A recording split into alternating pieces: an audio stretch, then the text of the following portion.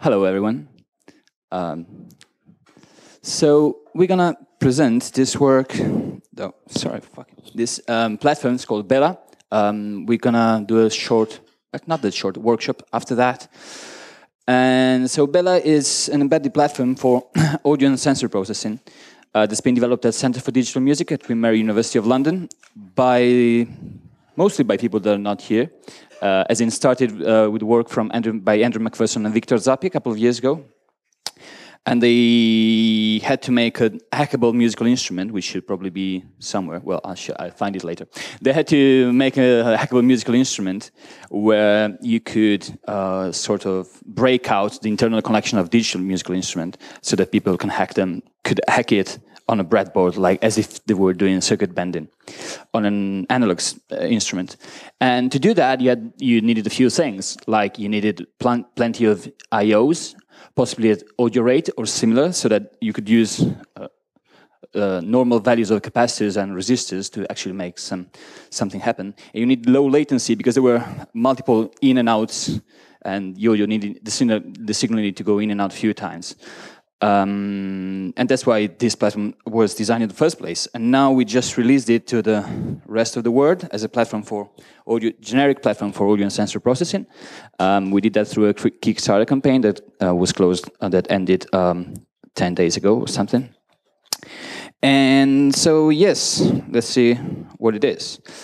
Yeah, good. You see I rehearsed the slides very well. The idea was to get away from cumbersome solutions, like having an Arduino plugged into your Raspberry Pi, so that you could read them through pure data. So you could read the digital inputs through pure data to make some sounds. Or having it plugged into your laptop or your general desktop machine, or using Raspberry Pi on its own. Each of these have different levels of different reasons why this platform this platform sort of tries to tie all them together. Of course, on the Arduino you can't really do any serious audio processing. You just don't have enough power. But you have the advantage of being able to connect to at very low level with any sort of hardware. On the Pi, I guess you could do pretty much similar I/O stuff. You have digital GPIOs. You probably have analog ins as well.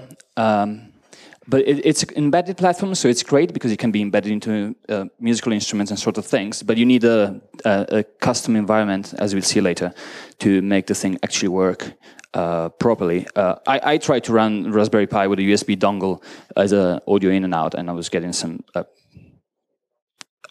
50 milliseconds latency with PD, so that wasn't really something useful for playing music. Of course, you could use your laptop, but again, you would lose at that point a low-level connectivity. And this platform tries to package everything in a convenient package, which is built on top of a BeagleBone Black. We're actually using a stock BeagleBone Black and a custom cape. Custom BELA cape comes with those 8 analog inputs, 8 analog outputs, sampled at 22 kilohertz. You can actually reduce the number of channels to get higher sampling rate.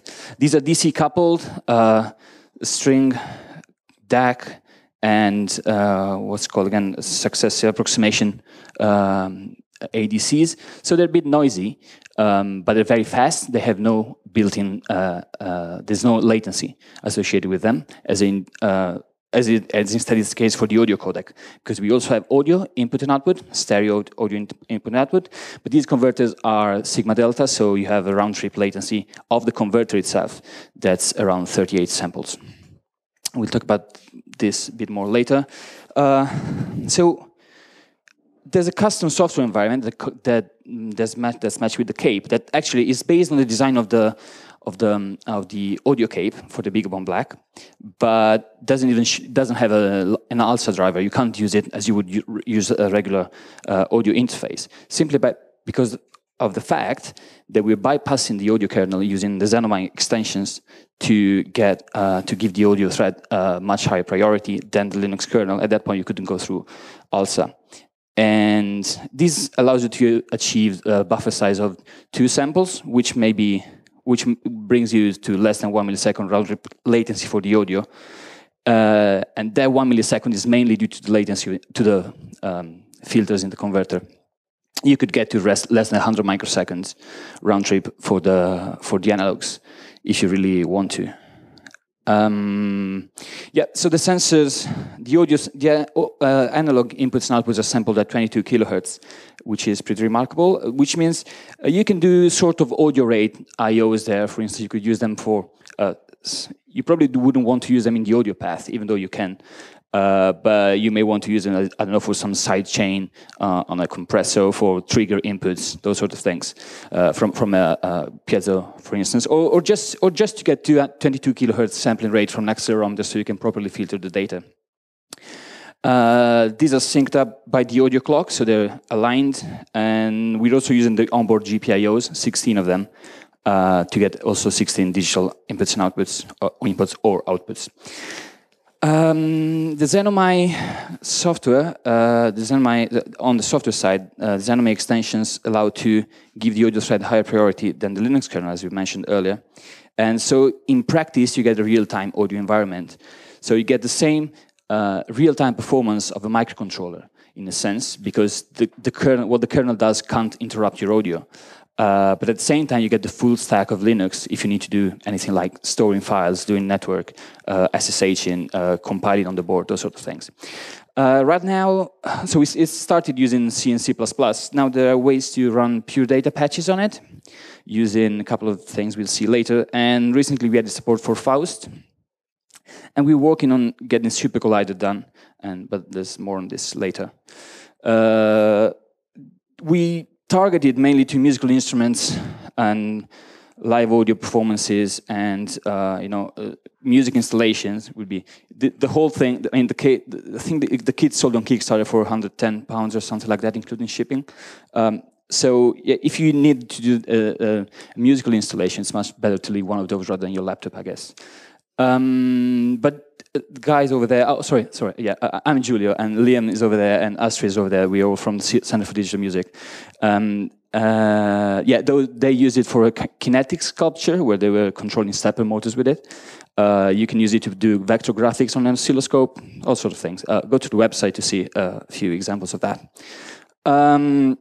We already mentioned this. We bypassing the Linux kernel using Xenomai, but still you can use USB, for instance. The media over USB is available, just like with the standard through the standard Linux API. Good. So not everyone may be familiar with Xenomai. I wasn't before starting working on this project, and I'm not an expert just now. But what I found is that there are a few things that need to be you need to be concerned of. Which partly apply to general real-time programming, but some of them don't. So what the Xenomai scheduler can do is can interrupt the kernel even in non-preemptible operations, which is something you wouldn't be able to do otherwise. This allows you to get back to your audio callback every time you need it, even at very small intervals. And the thing here that's called mode switches. So a Xenomai thread is just a thread that's scheduled by the Xenomai scheduler, and it should run always in. Well, it doesn't have to. It should. It's not that it should run, but when it starts, it runs in Xenomai mode, and that allows you this whole high priority thing. But if you do something that goes through the kernel, then it will have to switch into kernel mode. Now, each of those switches carries an overhead, which is bad, and also makes it more difficult, and also it takes more time to reschedule to wake up a thread that's in kernel mode. So you want to avoid mode switches if possible, but you also want to make sure, you surely want to make sure that your audio thread has no mode switches. So of course you need to avoid disk I/O and socket I/O and printfs in the audio thread, but we know this already from. Well, actually, you would occasionally put printfs in your audio thread, and if you just put a couple, it's not going to be a big mess in a regular real-time programming environment. But in this case, a printf would trigger a switch, mode switch, and that would be much worse than regularly. So there's alternatives. There's a function, as my function is called RT-printf. That does exactly the same thing. Pthreads would call the same issue, and we found out while working on Super Collider that there was a conditional variable C++ thing. When you try to wake up a thread using notify one, that would also trigger mode switch. So that's not something that would necessarily be bad as a general rule, unless you're using Xenomai, in which case you need to work around these things. This is the board layout. Changed a bit. We don't actually have all the GPIOs here. It would be great. It's just all over the board, but this was better for commercial purposes, I guess. Connected, embedded, fast, and hopefully easy to get started. We'll find out. The API. So again, I mentioned there are various ways of running it, of writing code for it, but it all gets wrapped into this C interface. So you have a setup function where you do, guess what? You have a render function, that's the audio callback, and then you have a cleanup function at the end. So it's pretty standard under this regard, and if you have something that's running on a different API, you probably have similar functions to call. So our website is down here, it's BELA.io, and if you go to /code, you'll find all the documentation for the code, the source code, and the slides for this presentation, examples, and sort of things. Sorry, I moved around the slides and I get surprised by these things. This is sort of what I mentioned earlier. You get the few reasons how the latency adds up. Well, we don't need to care about this just now. Oh shit, what's happening here? Oh yeah, nice, I like this one. I didn't make the animation. So, well, this just shows you that that's simple double buffering. So we're using double buffering, of course, so you have one buffer of time to do your computations, while something else is reading the inputs and writing the outputs. And I didn't mention this so far. The reason why I went for the big on black, actually, was that there's an onboard microcontroller sort of thing. It's called the PRU, Programmable Real-Time Unit, that's inside the same chip that holds the ARM A8 core. And this programmable real-time unit is a programmable real-time unit. It runs at 200 megahertz, has a limited set of instructions, and can share memory with the main ARM core. And that's a great part. So we're using that PRU to communicate with the audio codec and via SPI to the DAC and the ADC to get the samples in. These are written to a location in memory, and then we set a flag or send an interrupt to the ARM core that will know that there's a new block of samples to be processed. Amazing. Well, we generally use interleaved the interleaved format for the. I mean, at the moment we use interleaved format. We may switch to non-interleaved or give an option later. So yeah, we have, as I mentioned, we have 8 ADCs running at 22 kilohertz, 2 audio running at 44.1. So you see, we have every 2 audio frames, if you consider a frame an LR pair. If it's 2 audio frames, you have the whole 8 inputs and outputs. And I think that at this point, we can give out the kits. So we had 25 of them. You'll need a machine. Hopefully on Linux will just work. You just plug the USB in and you're online. On Mac, you'll need to install some drivers for USB tethering. And they've had some big issues lately, so good luck. We're giving out the kits and then see how the thing works. Oh, I feel so bad.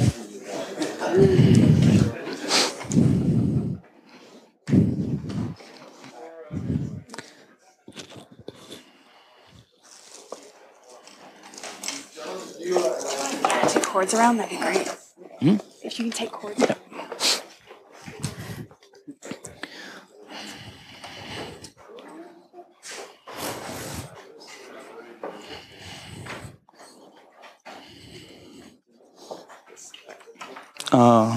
Sorry, I'm actually a nice guy.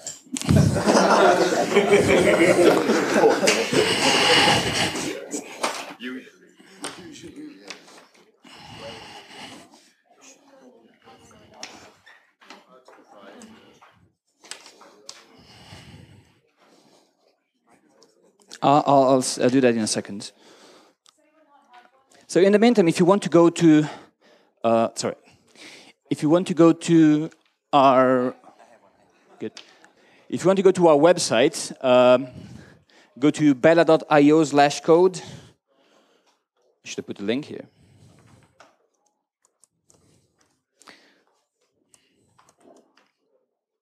go.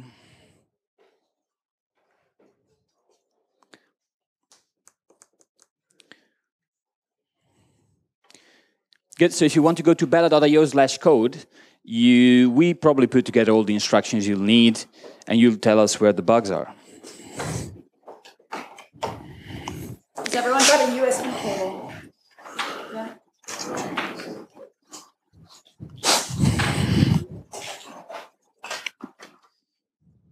Sorry, are there any questions so far about the structure architecture thing? Sorry?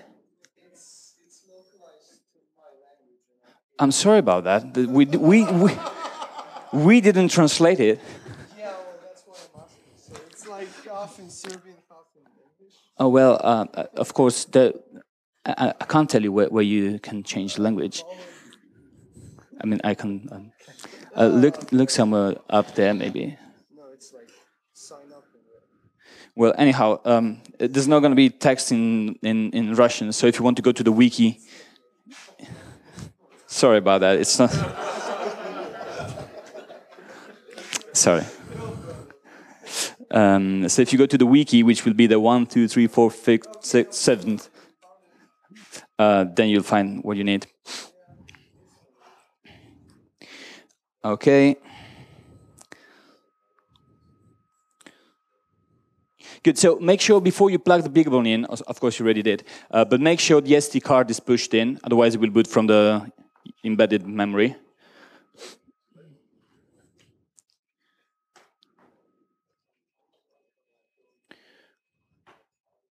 Good. You'll want to download the files from the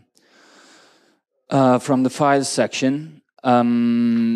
I think I put it up. Maybe I didn't update it. Maybe I didn't set it available for you. Yeah. There's the BELA minilac.tar archive. I thought you would like the tar archive. It's on the files download section. Despite I wrote files here.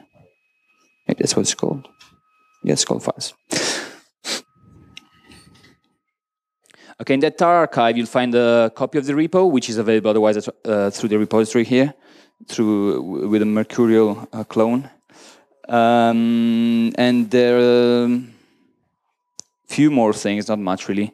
But yeah, I thought it was handy to provide it. Good. So if you're done with it, though Mac users, if you go to the wiki and you go to getting started with BELA, that's where you'll find the link to the drivers. This is your link. And if you're on El Capitan, let's hope it works.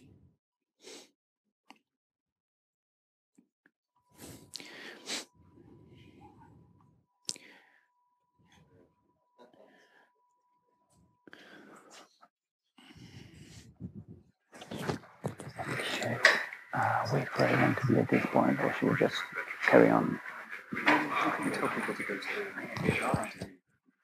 Okay, right. Good. So,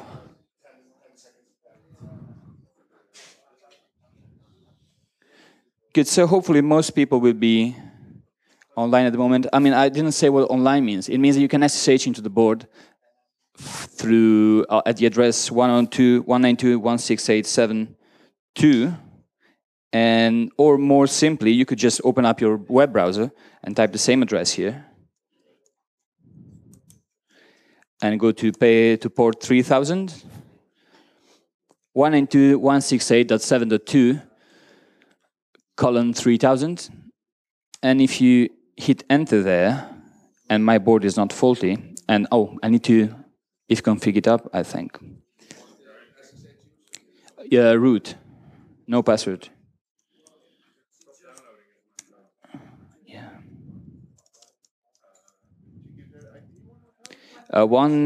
Sorry.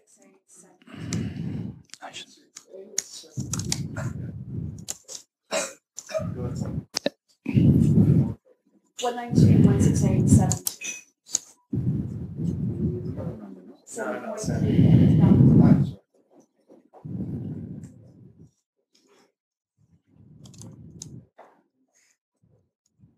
I don't know if on my board the ID is for whatever reason not running.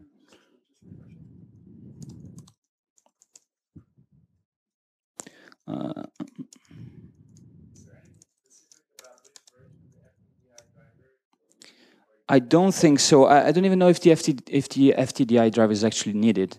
I put it there because it's in the instruction on the BeagleBoard website, and I never tried without. Yeah, the horn is. There you go, and you should be shown something similar. And I think I'll let Liam on. So you don't? Oh, shit. It's passing through my body. Maybe I can use the hand mic. Oh yeah, can we switch state? Or can we switch to the handle or use the handle microphone?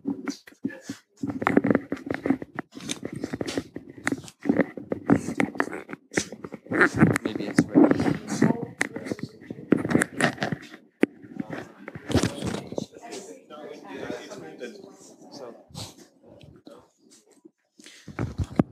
All right, thanks. Okay, so to use the web browser-based IDE, you don't need to install any of this software apart from the drivers. You simply need to open up a web browser and just go to the IP address on port 3000. And so the idea of this IDE is that it gives you everything that you need to program in BELA straight right there. So you can see you've got your setup function here, and you've got your render function here, and you've got your cleanup function here. The render function is called once every single audio block, and it gives you this thing here called context.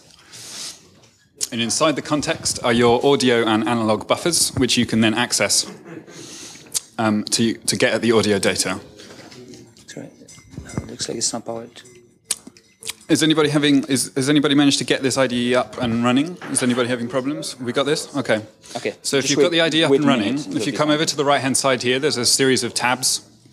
And this one with the folder icon is the most useful one. So in here, there's this example menu here where you can open some examples and see some code that's already running.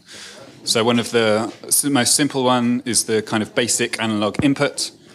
And this will demonstrate to you how to basically access the context to get hold of the analog data and the audio data. You can just config USB 0. Another cool thing about this IDE, it has an inbuilt oscilloscope.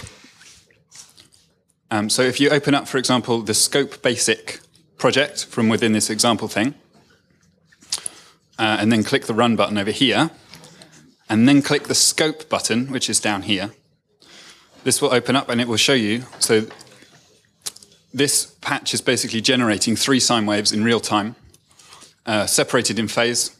And then the scope API is actually plotting them in real time so that you can see exactly what's happening on the board as it's happening, which is very useful. Yes? Where does the scope get its signal from? So basically, you can program it from within the API here. And so you can send any variables that you have in your program, including inputs from the analog or audio, or any other variables that you like. There's a very simple API here where you basically just say scope.log, and then you pick the symbols or the variables that you want to plot. And you have to call that once every single audio sample. And then it will plot that to this scope over here. You can control how the scope is plotting things in here exactly like a normal oscilloscope. So you can trigger it based on the different channels. You can change the trigger mode and that sort of stuff. You can zoom right in and have a look at, or zoom right out and have a look at what's going on with the thing. So you can see here, these signals are sampled at 44 kilohertz. So you can actually zoom down and see the sampling rate. You can see the kind of the step-based sampling that's going on there.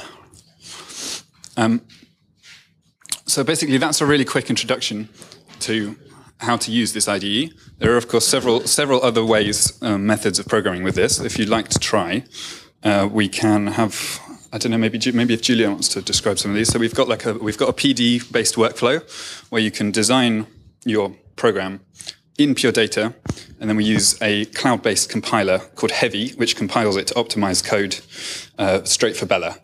And we have instructions for uploading and compiling with that. We also have another PD-based workflow using libpd, which is totally open source, this one. And we can also describe how to do that in detail a little bit later. There's also a Faust workflow, as we said before, and you don't have to use this IDE if you don't want to. You can also program on your own and use some scripts to upload and compile to the board.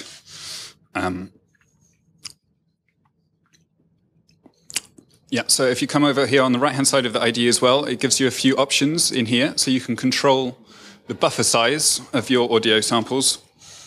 You can actually go right the way down to 2 audio samples. That means that you only get 2 audio samples in a buffer, and you have a very low latency of 1 millisecond. But you can also increase that in order to increase your kind of amount of programming capacity. What buffer size do people usually use? Well, so I always use 2 because I like having the super low latency. I do a lot of kind of feedback control with it, and obviously like low latency is really useful in that. So to give you an example of the different kind of performance that you can get with a buffer size of 2 samples, you can get about 500 wavetable oscillators. And a buffer size of 8 and above, you can get more like 800 wavetable oscillators. So you get quite a lot more processing power if you sacrifice a little bit of latency. And this is all running on the ARM chip? Yes, absolutely. Yeah. Yeah. Those kind of buffer sizes, most of the latency is in the converter, right? Yeah, for the audio inputs and outputs, most of the latency is in that. The analog inputs don't have those converters, and so they don't have that latency, and you can actually get down to around about 100 microseconds with those guys. Do you want to do some PD stuff? Yep. Oh, you've got that. Ho, ho. Good. Yeah, I also need to mention that we haven't yet optimized. Basically, the samples are read from the converter as integers, and then we converted them to float on the ARM chip, and we haven't properly optimized that yet. So this gap in the performance could be probably taken down a bit. So right now we probably have around 18% of CPU used just for running an empty loop, and that can probably be taken down to a bit less, I guess, because we're using the vectorial floating point unit, which is not called vectorial floating point unit, but it's called Neon on the ARM chip, and that can run same instructions with 4 instructions at a time. Sorry, I didn't want to show the apple. Good. So, yeah, these are things just mentioned, and so I don't think we're going to do a real. Sorry. Yeah, sorry, here we go. So we brought a few sensors, FSRs and potentiometers. Do you have anything else? Piezos? You have a few piezos. And? LDRs, okay, good. Do you actually have them? Oh, amazing. Yeah, exactly. We better give them out. So the audio outputs, sorry, let me go back to the whole presentation mode. The audio outputs are the 2 3-pin Molex, the audio connectors are 3-pin Molex connectors on the side of the board, and they'll be carrying, each of the connectors carries a stereo signal. We're giving these 3.5 mils cables, connectors, female connectors, but you can actually do whatever you want with them. And whereas the analogs, input and outputs, will be on these headers, they're marked in orange and green, respectively. You also have an I2C 4-way connector just there. A more detailed pinout is available through the wiki, so you know exactly what goes where. It's going to be here, and it's going to be here. At the top of the wiki, there's a link to the diagram if you need to actually connect something. Good. So we should have breadboards as well. So they'll make it more fun, more easy to connect the sensors. Do you have breadboards out yet?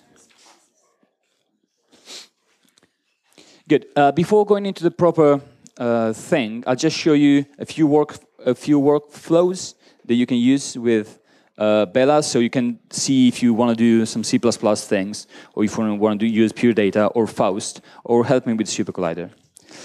So I'll just skip over all of this. Again, the pinout is on on the website, on the wiki page. Why did I leave this line here? Am I running the wrong? I'm running the wrong presentation. That explains a lot. I know actually that one was the wrong one. Good. So, okay. So let's have a look at the C++ API. As you've seen in the IDE, it looks like this. You just call these three functions: setup and render and cleanup. Most fun stuff happens in render, where you get past this context variable. The context variable holds pointers to the analog inputs and analog outputs, and audio inputs and outputs, and digital inputs and outputs, and also contains sort of interesting variables like the number of channels you run in, the number of analog channels you run in, and the sampling rate, which is, by the way, fixed at 44.1. We have a couple of macros that allow you to access, basically to read and write the buffers without caring about the fact that they're interleaved. They're not macros, but the functions are properly inlined by the compiler. So yeah, I'll just have a look at what this context variable gives you. So they're going to be in the code docs up here, and I think module, not classes, the thing at the top here. So again, you can find, if you've got the context audio in and context audio out will be the pointers to the audio in and out buffer. Context analog in and context analog out will be the analog input and output buffers. And digital is sort of peculiar in the sense that to do digital I/O, we're actually using a 32-bit word where half of that sets the direction and half of that sets the value or reads the value. So you'd be better using the macros to read and write digitals because you don't want to go down in bitwise operations. Number of audio frames, audio channels, sampling rate, all sorts of things you could do, and also a counter of the samples that have elapsed so far. Now, before we give out any wires and sensors and stuff, I need to tell you that about the voltage tolerances. So you can plug up to 5 volts in an analog input, although the converter is scaled between the 0 dB full scale is 4.096 volts, so you don't get much by plugging 5 volts. Don't plug something more than 5 volts in there. The analog outputs are 5 volts, and the digital inputs and outputs, being the actual BeagleBones, GPIOs, they shouldn't get anything above 3.3 volts, otherwise you're going to destroy the BeagleBone. So yeah, be very careful what you plug in there. Okay, so that was it for the C++ API. We've recently worked with Olli Larkin and Jan and Stefan Letz to get Faust, a BELA target for Faust. So it's now already available through the online compiler. Just yesterday, I was speaking with Jan, and we found out that he upgraded the compiler on the web server, and basically now the binary produced right now is not compatible with the STs we have here. So if you want to compile Faust code, it's still possible. You just need to generate your CPP file and then put it in the appropriate folder on the BELA, and basically use the build project script that you'll find in the scripts folder of the file that you already downloaded. And you use the build projects folder with this syntax here. You just run build project, and then you just give it a path to the file or to the folder that contains your C++ files and includes. And to map BELA analog inputs to Faust, you need to use something like this. I'm sorry, I never used Faust before. I only run the examples of the playground. But I tested these things and they work. So I'm not going to tell you what this thing is called, but that's how it works. Again, this is on the wiki or on the slides. So I'll now skip over this. We got it to work with Super Collider. Again, it's not just about creating an additional target for an additional audio server, an additional, whatever it's called, driver. in case of Super Collider. But it's also about making sure that there are no mode switches in the audio thread. The issue with Super Collider was that notify one function that was causing mode switch. Anyhow, we got it to work, and the point is I don't know Super Collider, right?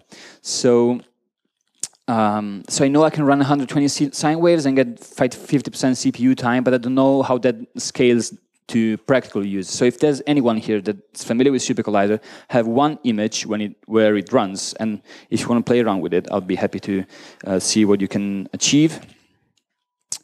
And then there's the whole pure data thing, which happens to be in another set of slides. As mentioned, you can use pure data patches in one of two ways. One is using the heavy audio compiler, which is, well, I'll go down here, and the other is using libpd. I assume you know what libpd is. So here's just a quick comparison between heavy and libpd. Let me see if this thing goes full screen. View, present. Yeah, great. So Heavy is an online service that takes your PD patches, analyzes the graph connections, and writes and gives you back optimized C code. It actually does many more things in the sense, for us, it gives us back C code that has all the includes for ARM and actually compiles very well on our platform. But you can do many more things. You can target JavaScript, you can target Unity, so C#, and you can also download binaries of VSTs. So you can turn your PD patch, not just into VST as it would be using libpd, but into something that's more optimized and runs much better, much faster, and there's some performance things down there. On the other hand, this thing, you could still do it with PD, right, and libpd, because there have been ports for other things like for open frameworks or for JavaScript, or again, I've seen something recently. It's called Chamomile, I think, for running VSTs, running PD into VSTs. Downsides of Heavy is that it requires an internet connection because the service is online. They don't share the binaries. They don't share the source code.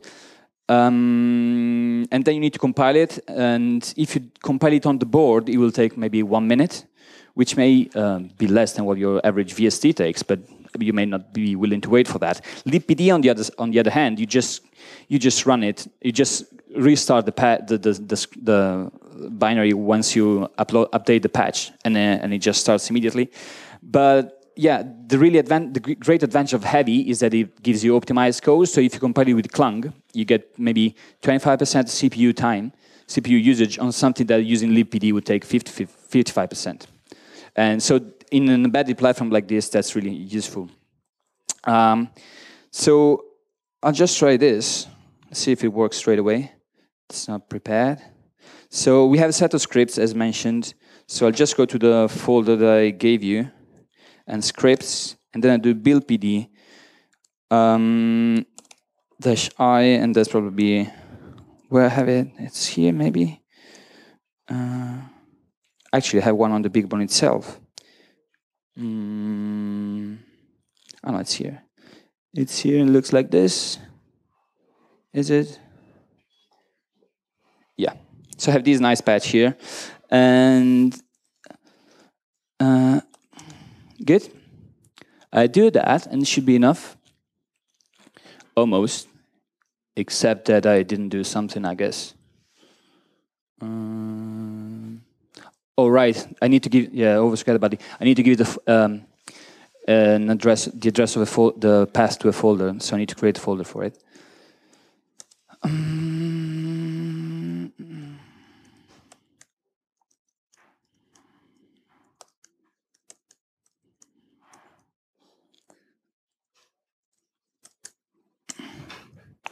Good. Okay, so that already came back. The code already came back from the online compiler, which is very fast. And now it's probably hoping to run it on the board, assuming that my board is up. Yeah, there it is. File is copied to the board, and now it's compiling. This is the first compile, so it's compiling also the core CPP files, but future compiles will take a bit less. And this thing is plugged in here, so by the time it starts, you may be able to hear something.